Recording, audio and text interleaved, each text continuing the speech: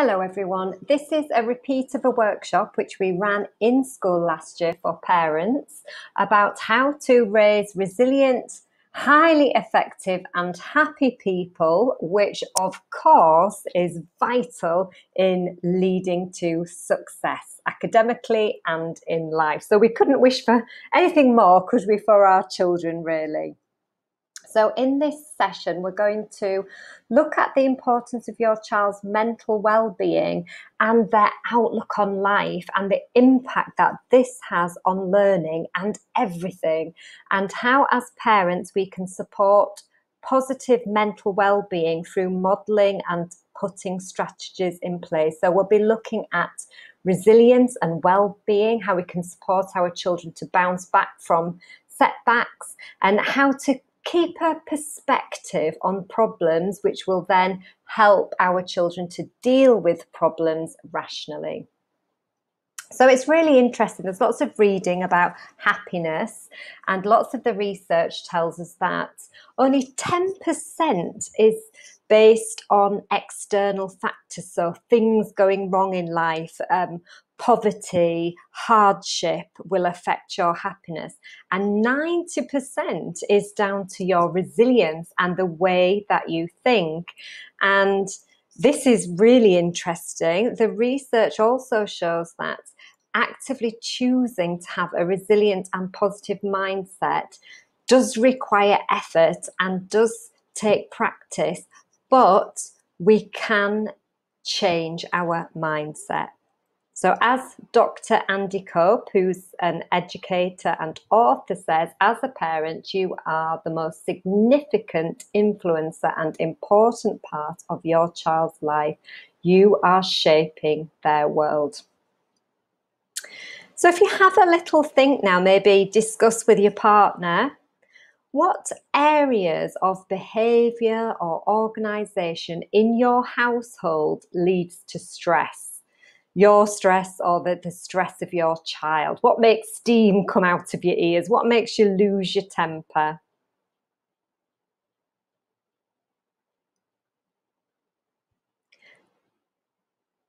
So common problems might be arguments between siblings, tidying your room, the overuse of technology at home, not wanting to do home learning or not wanting to go to bed on time. And we'll revisit how we can overcome those issues a little bit later on.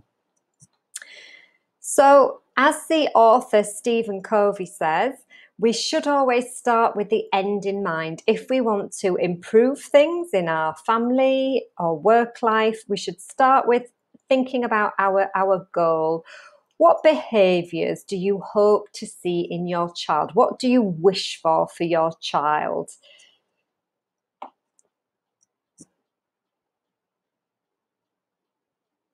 So if you have a little think about those characteristics that you would love other people to describe your child as. And parents tend to say things like this: to have a strong sense of self, to know their strengths and see areas of improvement as a positive challenge. So they are actually quite resilient. They are self-regulated, they're organised. They don't let external problems affect them negatively. They can get on with it, keep a perspective. They don't have a big drama over something very small. They have empathy for others, so that they are kind to themselves and others. And all of these characteristics actually really lead to having a happy mindset. So now you've thought of the characteristics you would like for your child that would mean that you wouldn't need to worry about them. Let's have a look at some concrete steps and tips which could really support this. So if we look at the makeup of the brain and the hormones within our brain that are released. So the stress hormone cortisol is triggered by insults, rejections, maybe aggressive, loud behavior, particularly public behavior where somebody, for example, might shout at you, or a parent might get really angry with a child. And cortisol then floods our body. It makes us feel terrible, and it stops and it blocks rational thinking. So if we've made a mistake and somebody gets really cross with us, we can't think rationally, what should we have done differently, or we're not really sorry about it. Now, cortisol can stay in our bodies for up to 2 hours. Oxytocin is a hormone which is triggered through nice things, like when someone says a kind word or praises you. Sadly, this only stays in our bloodstream for up to 5 minutes. So as parents, we can really help our children stay calm and deal with problems through how we model our own behavior. So if we just reflect for a moment, how do we help our children get over things, to not overreact when things go wrong? What do we do? Well, we absolutely need to model this ourselves. What is our behavior as parents when things go wrong? Do we stay calm? Do we think rationally? Or is our stress hormone released and we go into panic mode? I've just got a short video clip to play, which is based on Stephen Covey's book, 7 Habits of Highly Effective People. 7 Habits. Habit 1 is be proactive. Let's look at something called the circle of concern and the circle of influence.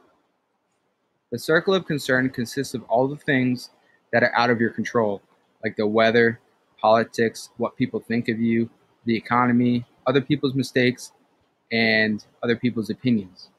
The circle of influence consists of all the things you can control: your attitude, what you read, what skills you learn, your enthusiasm, how you spend your free time and who you spend it with, your habits and hobbies, and so on. With that said, there are 2 ways to live life. You can either be reactive or proactive. Reactive people complain about the things that are out of their control. Their environment and outside forces affect their performance and their mood. Additionally, they don't take action or ownership of the things that they can control. And then you have the other type of person. They are proactive. This type of person realizes that their decisions determine their life, not their conditions. Proactive people don't complain about things they can't control. Additionally, they take action to improve the things that they can control. Proactive people understand that sometimes we may not have complete control over a certain situation, but we can control how we respond to a situation. So let's look at an example of how a proactive and a reactive person responds to the same situation. 2 people take a test and then they both fail. One blames the teacher and gives up. The other takes responsibility and ownership, studies harder, and tries to improve themselves. The reactive person complains about how bad the teacher is, and the proactive person asks, "What can I do?" They look at themselves first instead of blaming and complaining. Don't focus on what you can't control. Focus on what you can control. Take responsibility, and keep in mind, as you become more proactive within your circle of influence, it grows bigger. You bring more power into your life. Even if you only implement 1 habit out of these 7 habits I'm going to go over, make it this one. This one alone can have a huge impact on your life. In life, you either act or you're acted upon.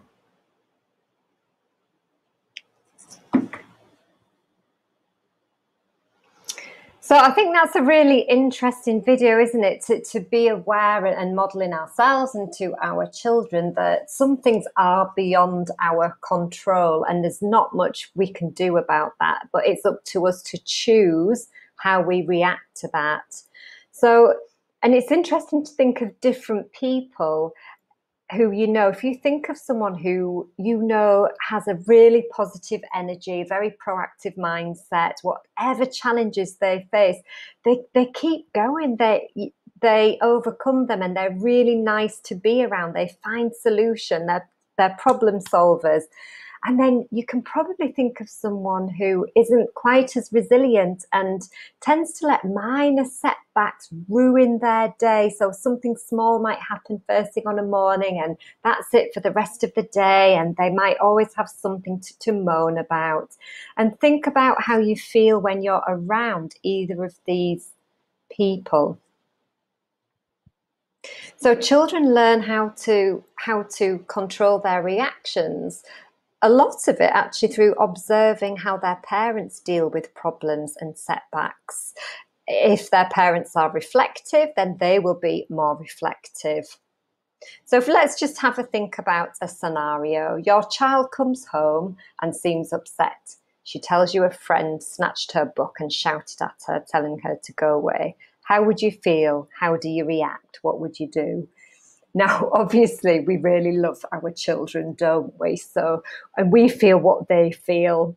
So you don't need to feel bad if you wanted to overreact to this. But what would you do? Would you march into school, find the child and snatch something from them, see how they like it? Would you get straight onto the phone and call the other parents really crossly? Would you tell your child it must have been their fault, which isn't great either? Or would you model to your child how to deal with this setback in another way? So a really positive way to be solution focused is to stay calm, even if you're not feeling calm, to appear calm, listen carefully, breathe, listen to the full story without making judgments. In school, if we deal with any problems between children, we always fully investigate the whole story before we make a decision, because lots of new information can often come up. So take your own reactions and emotions out of this. This isn't about you. I know it feels like it is when you're a parent. You can show sympathy in your listening through your body language. But if you stay calm and if you do not react, you're much more likely to get the full story. If you get really upset, they might shut down and not want to admit certain things or not want to tell you certain aspects because of your reaction. Then you can model thinking out loud. Okay, this is a problem. I understand you are very upset. Let's have a think about the best way to solve this together. So you're kind of coming up with solutions together. So you're wondering, okay, could we let the teacher know and ask them to help us investigate? And your child can then see you're coming up with solutions and you're very calm and level-headed. And then they will use this strategy in other areas of life. So strategies for encouraging a positive and resilient mindset. I wonder, something parents talk about, all parents talk about often, is mornings can be a bit crazy and hectic, can't they? I wonder, what do your mornings look like first thing? Think about the first thing that you said to your child this morning. Think about a typical morning for you. Now, very interestingly, research shows that the first 3 minutes on a morning when you greet your child after school and the last 3 minutes at night can set the tone of their mood. So those 3 key points in the day. So if you start with a positive mindset, they will be more positive, which will spread throughout the day. So just something to be mindful of if you're going to wake them up on a morning. So hopefully you're not having to go in there stressed and look at your room, Planning and organisation really helps, because I think sometimes as parents, if our children are disorganised, deep down we're feeling a bit guilty that we've not been a bit more organised the night before, or we've not encouraged them or taught them to be more organised as well. So plan together the routine and the schedule. What time do you go to bed? What are the expectations that you must do before you go to bed? Brush your teeth, put your iPad on charge, or whatever it might be. Get your school uniform out ready. So that then really helps a good positive morning start as well. Some people like to put little charts and stickers up. So another tip for encouraging a positive mindset with children is thinking about your dinner time conversations. Often, because in our families we're all there to support each other, and sometimes dinner times can be an opportunity to offload about the day or something that's gone wrong, which is okay, because obviously everyone's there to support. But if we can start to encourage a positive way of thinking, that can change our mindset. So if you could have almost conversation starters like you do it, like you have at some restaurants on cards, tell me something good and tell me something fantastic that happened in your day. So your children are really having to think of something that they enjoyed and then something great, and they're being much more enthusiastic, and you should share something as well. To encourage and celebrate resilience. Don't just talk about what you've done well. Really promote that discussion about what have you found challenging today. And mum and dad should share this as well, and older siblings. Talk about what challenges have you overcome, and really celebrate the fact that, wow, you found that maths really hard and you didn't enjoy it, but you kept going and you overcame it. And that's better than getting 10 out of 10, actually, because that, if you have that skill throughout life, it will really help you to be successful. To encourage kindness, because when we're kind to other people, it makes us happy as well. So what have you done that's kind today? Tell me one thing that you've done that's kind. And mums and dads, again, need to get in on the conversation as well. And the children be really interested to hear. It does make you reflect on yourself, and you think, oh, what have I done? And it encourages them, because they know, oh, we'll be talking about that tomorrow. So they're a bit more aware of their kind acts. So structures and routines that you put in place as a parent really can increase responsibility and independence, but the children might need help with this to get going, so it's not too overwhelming. So maybe smaller steps for washing up, train them first, make sure they know how to do it, so you're not suddenly thinking, come on, you should be able to wash everything up by now. Okay. So when you plan your morning routine, it's good to talk about it together as a family. Make sure you all agree on what you need to do, and talk about it when you're calm. Don't do it when you're stressed because your morning routine's not gone well. You could write it down. You could agree on your roles, all of your roles, because maybe there might be something that the parents need to help with in order for the children to carry out their full routine, so it's not too overwhelming. So just a little summary of the tips that we've touched on today in this workshop is really, as parents and families and individuals, accept that you can control your reactions, but not always situations. We have the power to stop when something happens and think, how shall I react to that? But that does take practice. Parents are our greatest influencers of children. Lead by example. Practice liking people and model liking people. Speak about people as if they're in the room, because we don't know what difficulties people are facing. Model to your children overcoming difficulties, and understand that emotions are contagious. If we're in a grumpy mood, that might spread. If we're in a happy mood, think about our energy. That's spreading positive energy. And let go of things that happened in the past, that they are in the past. Don't give yourself a hard time about it. Practice putting a positive spin on things. Of course, it is okay, and we do teach the children that all emotions are good, they are fine, and they are normal, because we're human beings, so we should not suppress emotions, but we just need to think about how we handle them. Enjoy the moment. Do take time, maybe at dinner time, at the end of each day, or throughout the day, even better. Reflect on the good things that have happened to you each day. Maybe it's a conversation for bedtime with the children. What's something really nice that's happened to you, so they're going to bed with a happy thought. And remember, quality time together and experience builds happiness, not objects and not gifts. Make sure you have plenty of downtime, device free, and ensure plenty of sleep, balanced diet and exercise, and really find those quality connections for children with friends away from devices.